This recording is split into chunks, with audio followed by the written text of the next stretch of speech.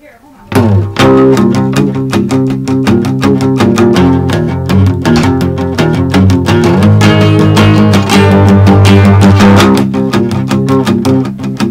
wasn't from this world. She was from Australia. Halfway around the globe she came on her own. And she didn't know a soul, to New York City no less.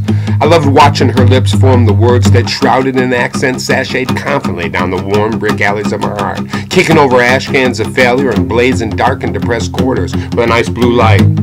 Behind those intense feminine regal gestures was the penal colony muscle of drunken pirates, and the juxtaposition soaked my heart and passion. She was a Mouthy B, all right. And I loved her. Yeah, she was a Mouthy B, all right, and I loved her.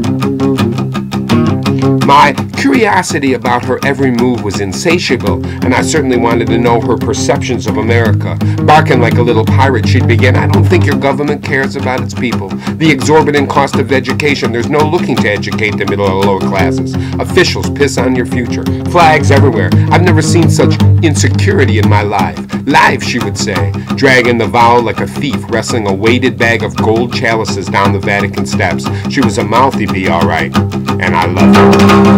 She was a Mouthy B, all right, and I loved her.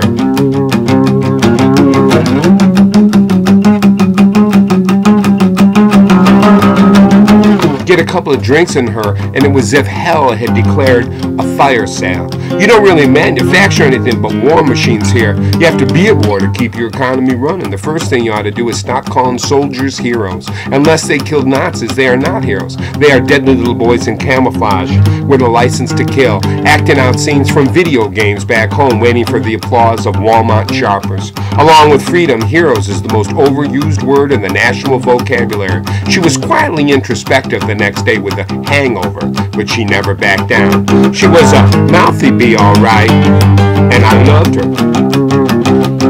She was a Mouthy B, all right, and I loved her.